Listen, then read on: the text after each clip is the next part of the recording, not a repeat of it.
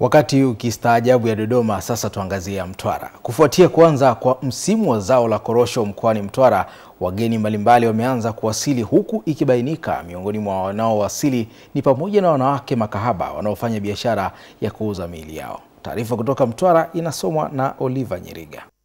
Kamanda wa polisi mkoa wa Mtwara Lucas Mkondia ametangaza kuanza kwa operesheni ya kuwatia nguvuni wanawake hao sambamba na kuwafikisha katika vyombo vya sheria. Tumeanzisha msako mkali sana. Tutaenda gesti kwa nyumba, na mwenye nyumba tukikuta umepangisha hawa madada poa, tutakukamata.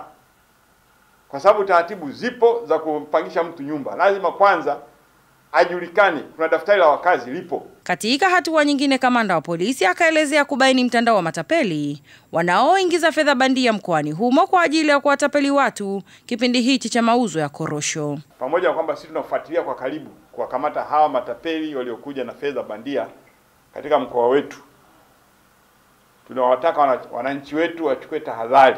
Kuhusu uwepo wa wanawake makahaba wanaouza miili yao, EATV saa moja ikazungumza na baadhi ya wakazi wa manispaa ya Mtwara Mikindani walioeleza mitazamo yao juu ya swala hilo. Pale vijana ambao wakipata kipato hamna kwa sema kukimbilia zaidi yao kwa madada poa.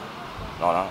Mwisho leo hivi wameingia kama watatu wameenda hapo wanapojiweka katika jumba lao, unaona?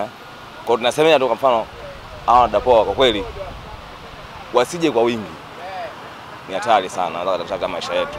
Tayari kumekuwa na ongezeko la wageni kutoka maeneo mbalimbali ya nchi wanaowasili mkoani Mtwara kwa ajili ya fursa mbalimbali zinazopatikana katika biashara ya korosho.